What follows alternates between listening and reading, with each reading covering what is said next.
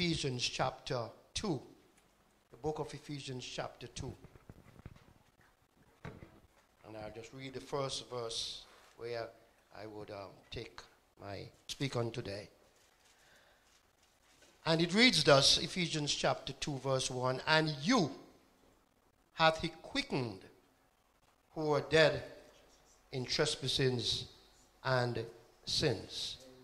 And for reference, Colossians chapter 2 and verse 13. Colossians chapter 2 and verse 13.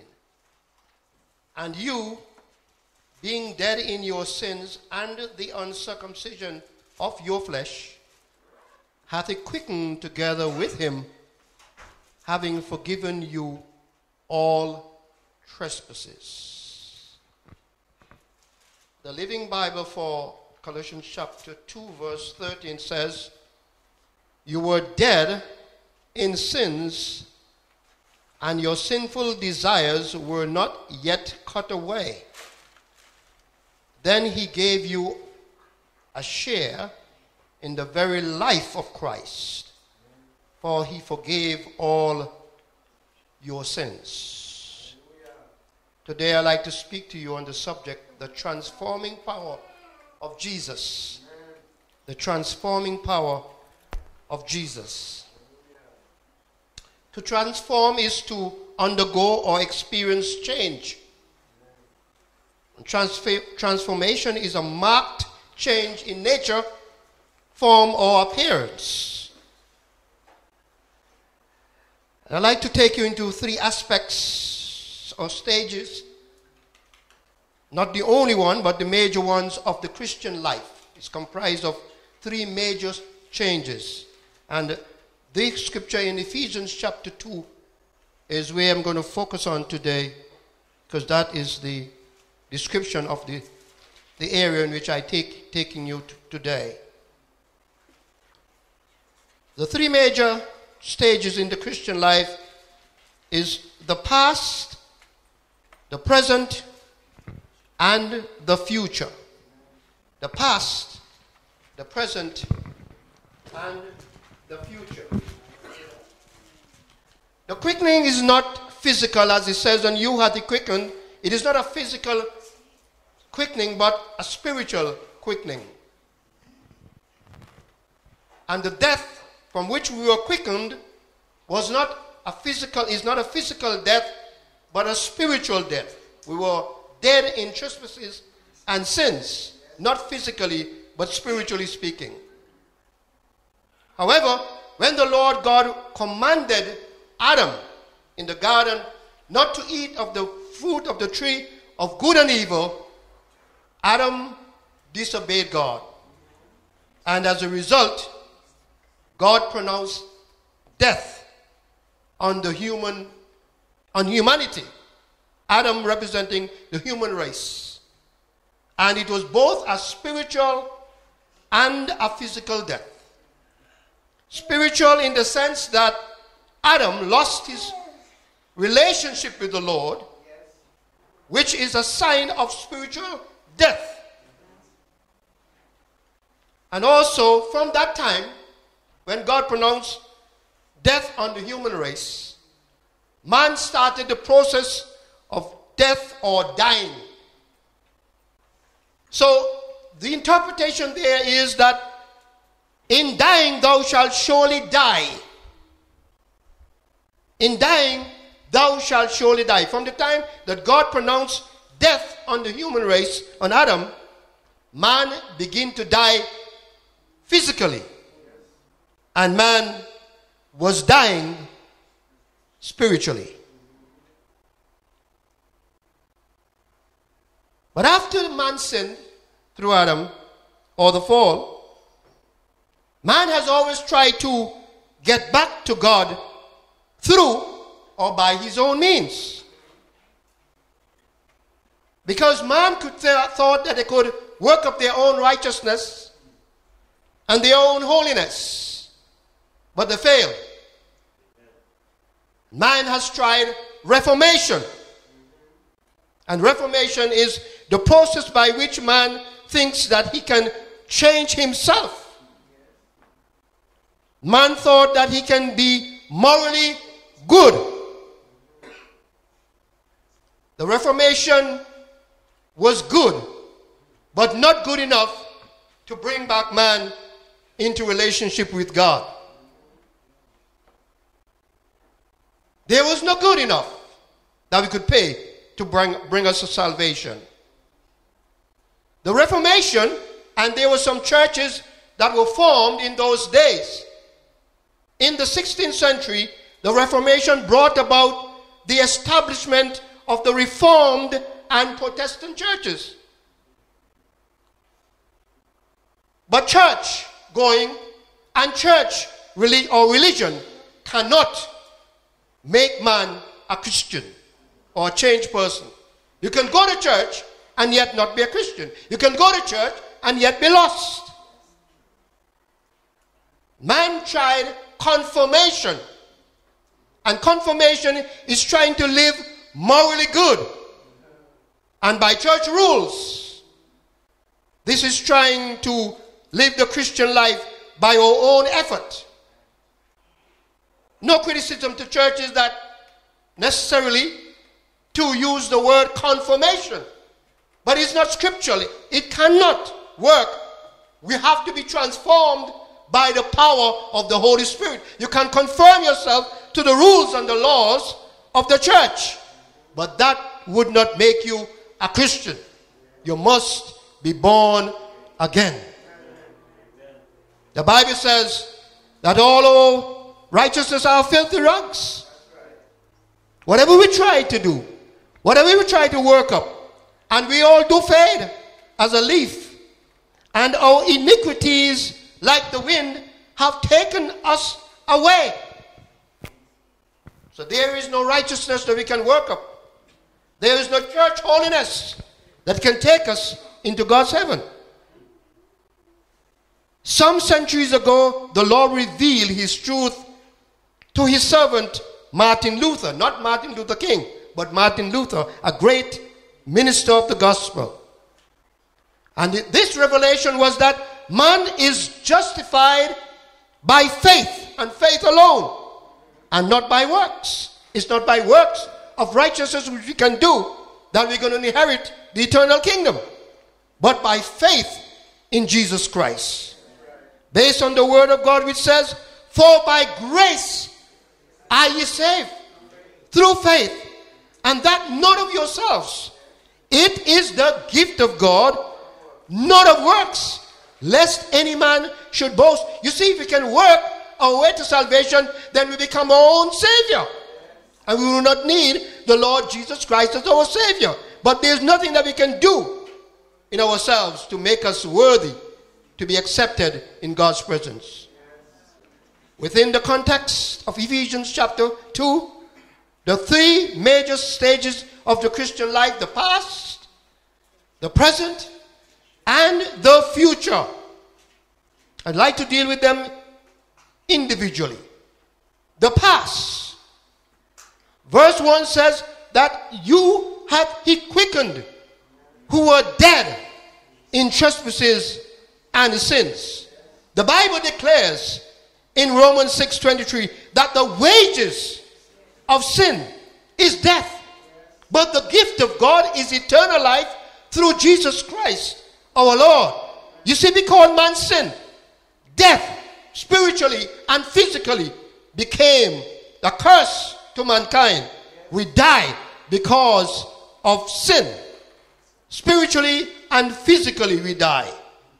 Man out of touch with the Lord is in spiritual death and spiritually dying. Sinful walk in sin. Verse 2 says that we walked in sin where in time past ye walked according to the course of this world, according to the prince of the power of the air that now worketh in the children of disobedience. We walked according to the course of this world, which is worldliness, according to the prince of the power of the air, who is Satan. Satan is the prince of the power of the air. We were under Satan's control. This was part of our past. Satan masterminded us. The spirit that now worketh in the children of disobedience. That same past, which all of us have passed through, is still working today. As we are seeing today, in today's time, the children or young people who are walking or living in disobedience to parents and to law and order, to government. They're still living in disobedience and control by the prince of the power of the air, which is Satan. Children controlled by the devil, and who are carrying out Satan's evil deeds. Jesus spoke to a certain sect of religious people and described Satan and his works by saying, "Ye are of your father the devil, and the devil and the lust of your father will ye do. He was a murderer from the beginning, and abode not in the truth, because there is no truth in him. When he speaketh a lie. He speaketh of his own, for he is a liar and the father of lies." So today we see young people going around committing these atrocities. They are controlled by the devil. They are controlled by an evil spirit in today's time. How could anyone look on a human being like themselves and take a knife and put it into their throat or into their back or into their bodies? How could man? It's an evil that is in these days. The evil that is causing people to go around and shoot one another like we are fowls and sheep and goats. It's a work of the enemy in these last times. It's an evil work. And the church is going to stand up and pray and ask God to control the evil that is so loose in these cities. They started in Birmingham last night again. Somebody got shot, a 23-year-old. And this rampant here in London. But God is in control. God is in control. And 2 Chronicles 7:14 says, "If my people that are called by my name shall humble themselves and pray and seek my face and turn from their wicked ways, then will I hear from heaven and I will heal their land and forgive their sins." So the church need to rise up. It's not time for us to sleep, and pray against these evil forces that is rampant in our society.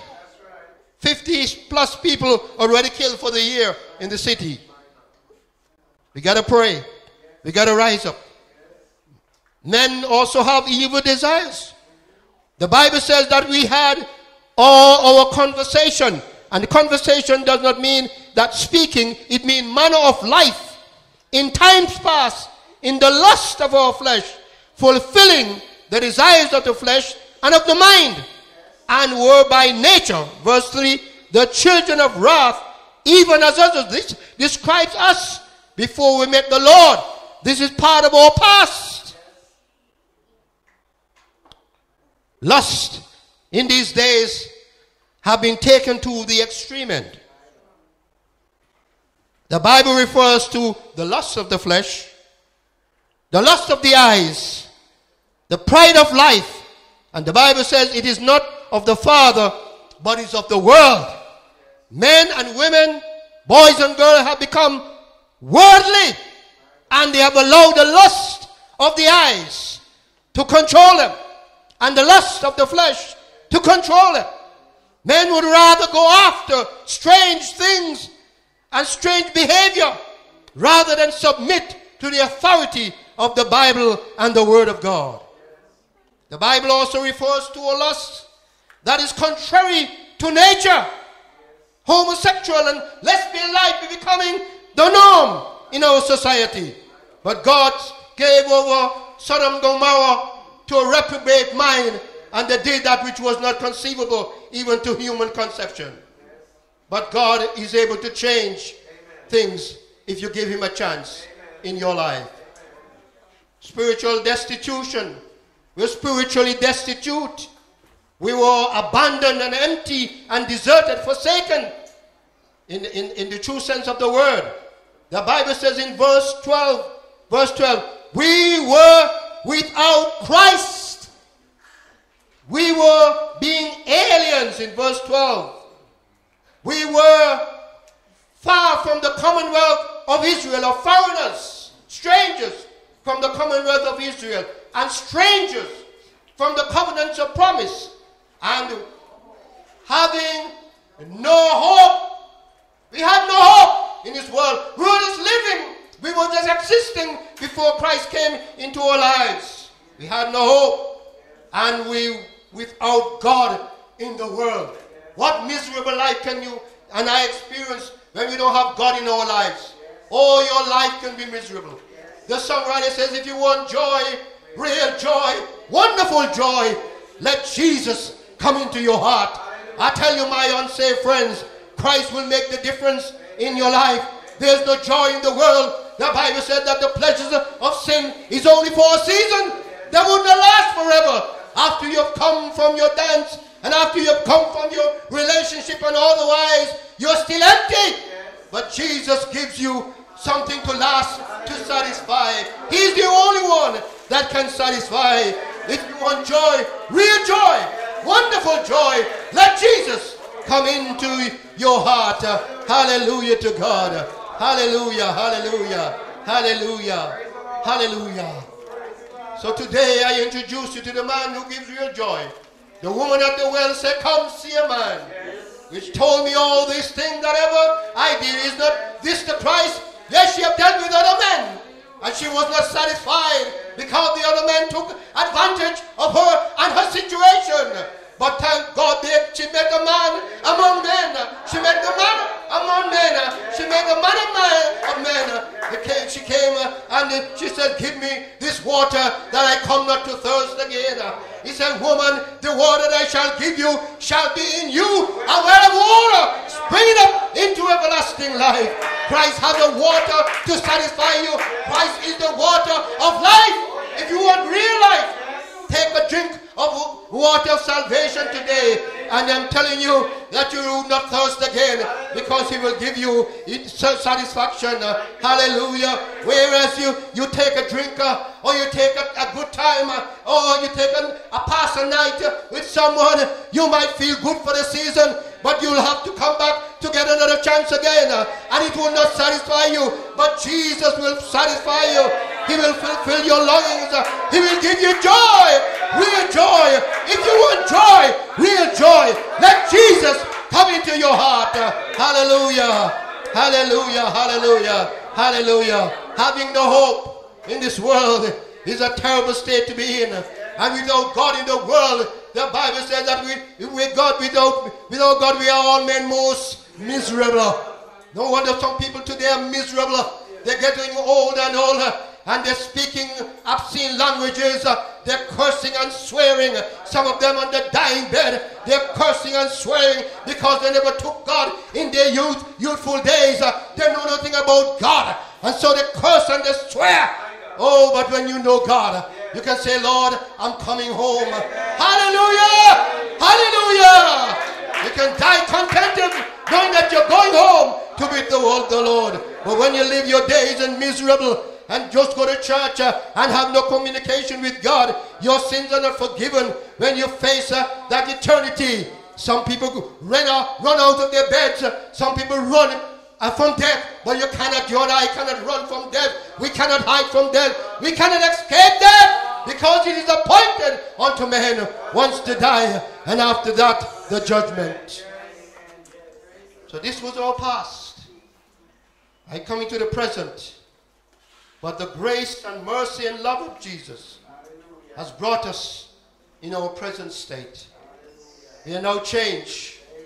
We are now transformed. Hallelujah, by the blood of the Lamb. Song says, I've been changed. I'm a newborn. And my life has been rearranged. What a difference it makes since the Lord came and saved in my heart. Oh yes, I've been changed. When we compare our present with our past, the Bible says, and such were some of you, but you are washed, hallelujah, for the blood of Jesus. We are sanctified or set apart. We are washed washed by the blood of Jesus Christ, but ye are justified or declared righteous in the name of the Lord Jesus Christ and the Spirit of our God. We are changed. Hallelujah. I'm a newborn now, and my life has been rearranged. What a difference it makes since the Lord came and saved. In my heart, oh yes, I've been changed. The Bible says, and such were some of us. Yeah, we did one and everything. Oh, we live wickedly. We live ungodly. But thank God today for the change. Thank God. Somebody says, oh, happy day. That fixed my choice of being my Savior and my God. He taught me how to watch and pray and live rejoicing every day. It was a happy day when Jesus washed our sins away. And the Bible declares, on the blood of Jesus Christ, his Son, cleanses us from all sin. Thank God for the transformation. Thank God for the change. And the Bible says, therefore, if any man be in Christ, he is a new creature. All creation, all things are passed away. And behold, all things are become new. Thank God for the change. Those who have experienced the change, lift your hand and give God praise. Hallelujah for the change. Hallelujah, hallelujah. I'm not what I used to be.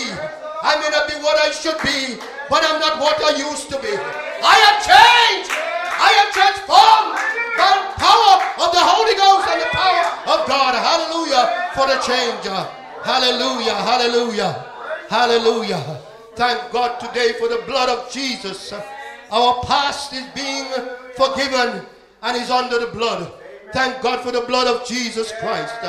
Hallelujah.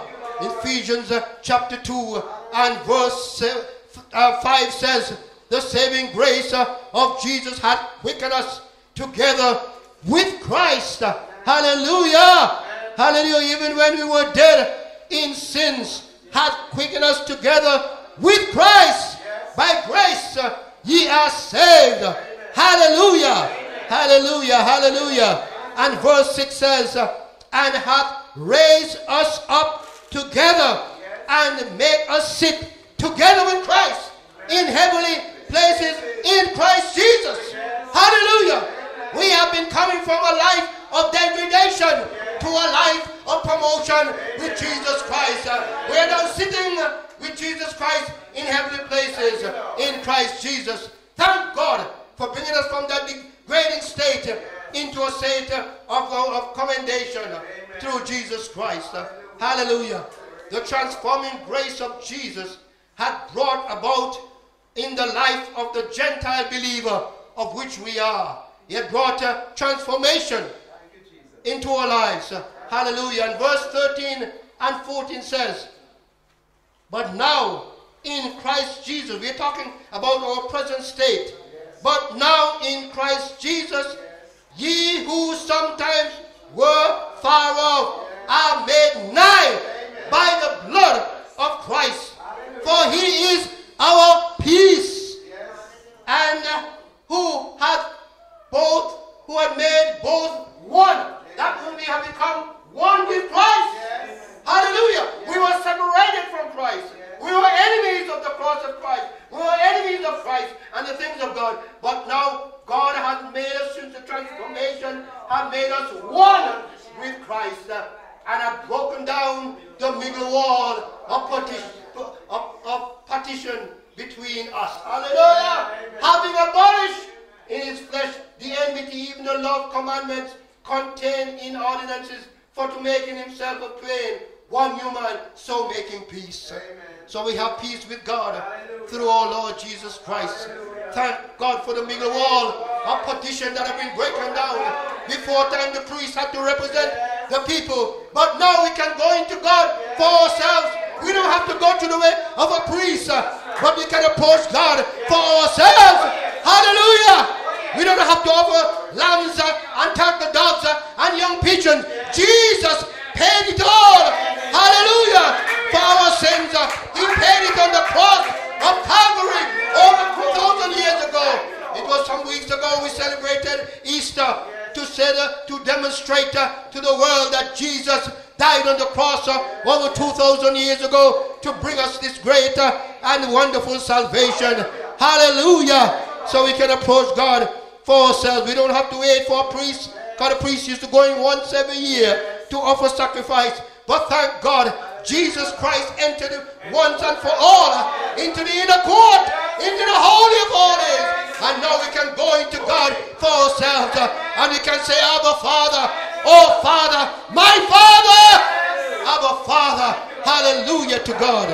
Thank God for this privilege. Glory to God. Glory to God. In Christ Jesus, we who sometimes were far off are made nigh by the blood of Christ. For he is our peace. Hallelujah. Who hath made both one and hath broken down the middle wall of perdition between us. You see, our sins, we couldn't draw close to God because we had to get rid of our sins. And the priest had to go in the inner court and make atonement for himself and then for the people once every year. But thank God this man went in once and for all. And after he had done the work, the Bible says he sat down at the right hand of God, and is now making intercession for us too, with groanings which cannot be uttered. Hallelujah! Hallelujah! Thank God for the change. Thank God that he's now our mediator. He's our go-between. He's our middleman. Hallelujah. So when we come, we just say, Abba Father. Abba Father. Our Father. Hallelujah. And from verse 18 to verse 20, it says, and for through him we both have access by one Spirit unto the Father. Hallelujah. Through him we both have access by one Spirit. That's Jew and Gentile. Because the Gentile didn't have a chance into the saving knowledge of Jesus Christ. The Jews were the beneficiaries of salvation before the cross. But after Jesus Christ came and died, he broke down that middle partition. So both Jew and Gentile have access to God. Hallelujah. And that he might reconcile both unto God in one body by the cross, having slain the enmity thereby, and came and preached peace to you which were far off, and to them that were nigh. For through him we both have access by one Spirit unto the Father. Now therefore, hallelujah, this is our exalted position. We are no more strangers. We are no more strangers. Hallelujah. And we are no more foreigners. Hallelujah. You know, when a person does not belong to a place, he's an alien, he's a foreigner. He takes any old thing, and any old thing is thrown, and he gets pushed around, and he doesn't get any benefit, and they're not obligated because he's a foreigner. He's a stranger. He's an alien. But thank God today that we're entitled to the things that belong to God. We are no more strangers. Hallelujah. We're entitled to salvation. We're entitled to healing. We're entitled to heaven. Hallelujah. We're entitled to all the benefits of Calvary. Hallelujah. We are no more strangers. Hallelujah. We can come in and sit in. We're not strangers. We're not bastards. We are sons and daughters. Hallelujah. In the kingdom of the heavenly Father. Hallelujah. Hallelujah. Come in. Come as you are. Bring your sorrows. Bring your cares. Come just as you are. You don't have to patch up anything. Jesus will receive you just as you are. And he will accept you as a son and as a daughter. Hallelujah. And one thing about God, he doesn't remind you about your past. Because he says, as far as the east is from the west, so far hath he removed our transgression from us. And he has cast them into the sea of forgetfulness.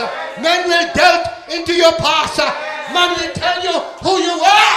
But thank God, you were, but now you are a child of the living God. Hallelujah! Hallelujah! Hallelujah! Hallelujah! Hallelujah! And are built upon the foundation of the apostles and prophets, Jesus Christ himself being the chief cornerstone. The cornerstone of any building is the strength of the building. And Jesus Christ is the cornerstone of the church. So the church cannot go under. The church cannot fail. Men will fail, but the church stands forever. is a church triumphant. Hallelujah.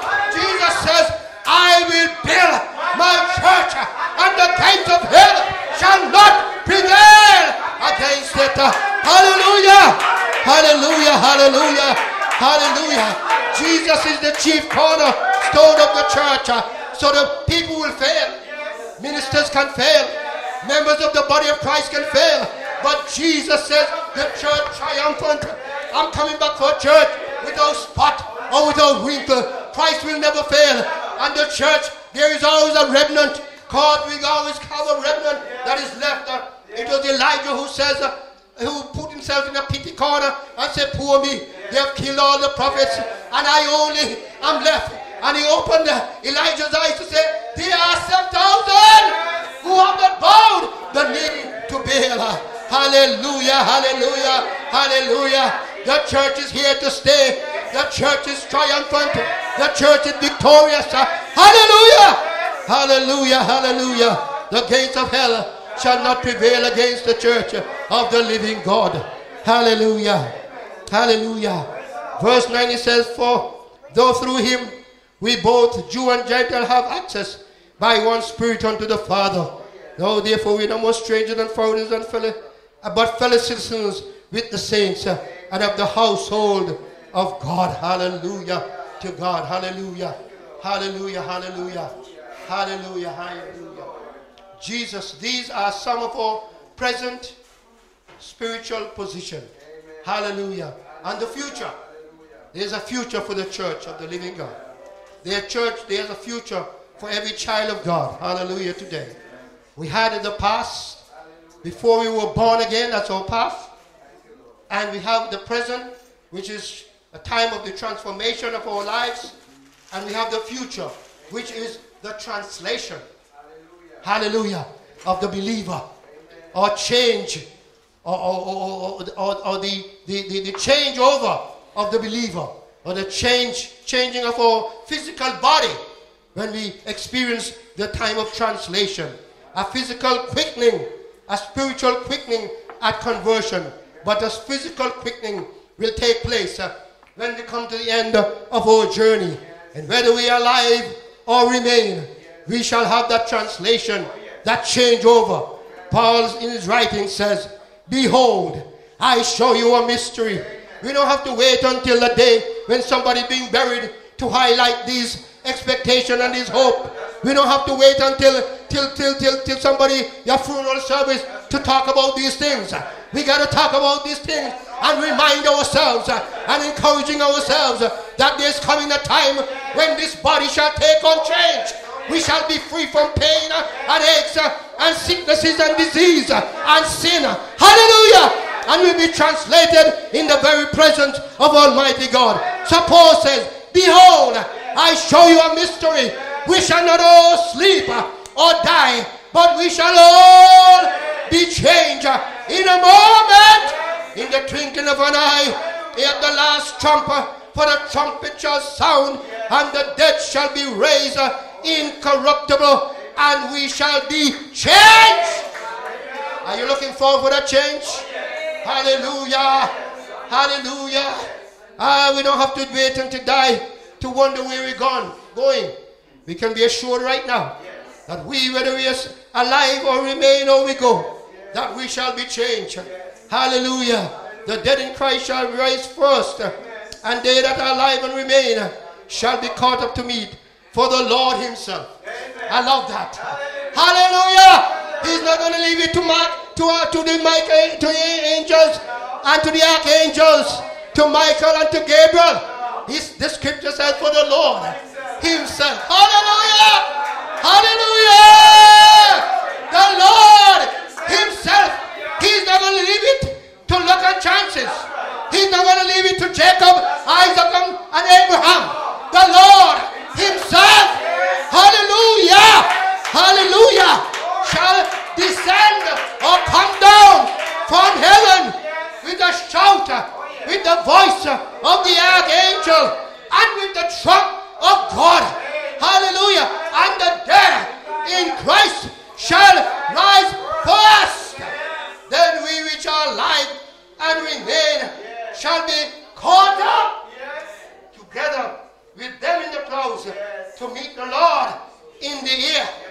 And you're going to stay for a while. Ha, ha, ha. I have news for you. And so shall we ever be with the Lord. We're going to say goodbye, old world. Goodbye, I stay no longer with you. Goodbye, pleasures of sin. I stay no longer with you. Hallelujah. I made up my mind. I'm going to go God's way. Hallelujah. The rest of my life. So say goodbye. Farewell to suffering. Farewell to bad talk. Farewell to hard times. Farewell to times when you can't get your ends meet. Farewell to income tax. Farewell to bills. Hallelujah. Hallelujah. Hallelujah. Hallelujah. Change is coming. Change is coming, my brothers and sisters. Change is coming. It's inevitable. Hallelujah. We just have to prepare ourselves for the change. Hallelujah to God. Hallelujah. Hallelujah. Hallelujah. Hallelujah. The song says, time's clock is striking the hour. Jesus will soon appear. We are waiting for our translation. The time is near. Yes, the time is near when we shall be changed and translated. And this old body of suffering and pain and aches, we're going to put it aside. We're going to throw off this old garment, this old Adamic nature, and put on the new immortal body. The Bible records two men of God who was translated, Enoch and Elijah. Enoch represented the law, and Elijah represented the prophets. I am excited about the translation and the rapture. The Bible says, I have not seen, nor ear heard, neither had it entered into the heart of man the things which God had prepared for them that love him. Hallelujah. We don't hear anything yet. John in the Revelation gives us an idea what heaven's going to be like. But it's not nothing we don't hear. You know, when the Queen of Sheba came to Solomon and he saw the glory of Solomon, it says the half has not been told me, Solomon. When you see the glory of Solomon and when we see the glories of heaven, the half, we want that the half of the glory. Because our finite minds cannot understand its infinity. Our minds are too limited to understand what heaven will be like. Hallelujah. Hallelujah to God. Hallelujah. The half has not been told us. Hallelujah. Hallelujah. Hallelujah. Hallelujah. Hallelujah. He have not entered in the heart of man. Man think they could exploit the moon and the stars. But they don't know the thing yet. They think they know plenty. But hearts are not, your heart even conceive. You and my heart cannot even conceive the things which God had prepared for them that love you. You think I could afford to live hard time on here and go to hell, to burn eternally in hell?